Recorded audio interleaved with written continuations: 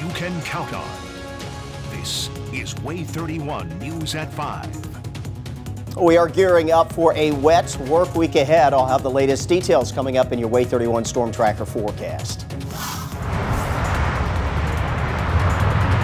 Tonight, a group is sending out a message to those struggling with mental health issues. They say that there is help out there. I'm Way 31 reporter Jillian Kay. Coming up here, more about what the community is doing to prevent suicide. And we'll give you an update after two inmates escaped from the Lincoln County Jail yesterday. That's coming up. Thanks for watching Way 31 News at 5. I'm Rob Sneed. Now, today the weather outside is bright and sunny, a perfect day for a walk or hike.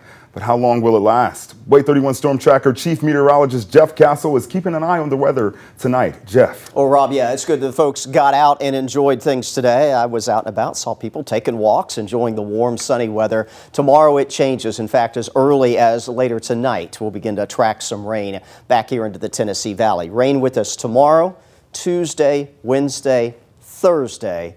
Does look like by the end of the week we start to dry back out again. But we'll talk about this wet stretch ahead, what it means in terms of rain amounts, and also if we're going to be tracking any sort of strong or severe thunderstorm activity coming up in your forecast. Right now I'm not tracking anything here on Way 31 Triple Doppler, kind of on the edge of the screen back here into parts of northwest Tennessee. There are some showers and thunder showers. That's where our chance for rain later tonight will eventually find itself coming at us from. But again, for now, looks good. View over Lake Guntersville with our Thompson Roofing and Construction Skycam network. Thin cirrus clouds beginning to move on in. That, of course, often a precursor to rain chances, which will be with us back in here later tonight into tomorrow. Temperatures are nice. 77 in Huntsville, 74 in Fort Payne, almost 80 in Decatur, 77 right now Moulton, and we're also pushing 80 degrees out in the Shoals right now. Forecast for this evening should be quiet, so if you haven't taken that walk yet but still want to do that, weather should cooperate here for the next few hours. We'll stay at or above 70 through 7, and then we'll begin a gradual drop off through the 60s through the remainder of this evening and on into tonight. I'll be back in a few moments getting the latest details on that wet week ahead coming up in your forecast. Thanks, Jeff. Now, don't forget, you can get the weather anytime, anywhere. Just download our Way 31 Storm Tracker weather app. It features our exclusive 31 Triple Doppler. Now, the app is available for free right now on all devices. All you have to do is scan that QR code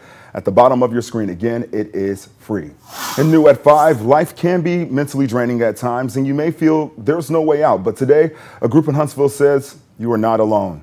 Way 31 reporter Jillian Kay joins us live from UAH with mental health experts. They say that suicide is the leading cause of death among young folks. But today, a group you spoke with, Jillian, says that there is help out there. That's definitely the message they wanted to get out there today, Rob. These are honor beads.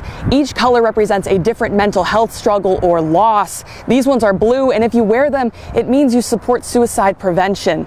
Now, others I spoke with in the community today say that they wear beads like this to remember a loved one they've lost. Purple, red, and even rainbow. Dozens of community members wore beads like this while they walked around the University of Alabama Huntsville's campus. Kaylee's a junior at UAH. Her whole lacrosse team came to support this cause. She started an educational group on campus and wants everyone to normalize talking about suicide. She knows this walk helps that mission. Really stepping out of that darkness and coming together and saying, hey, I've been a part of it. It affects me. I have friends who've been affected by it. This is the third year UAH hosted the event. They partnered with the American Foundation for Suicide Prevention. They raised more than $16,000 to help their cause. And at the end of today's walk, folks blew bubbles. They did this to send up a gift to the ones that they've lost. They say they wanted to let them know that they love them and they're never forgotten. I'm live in Huntsville with coverage you can count on. Jillian Kay, Way 31 News.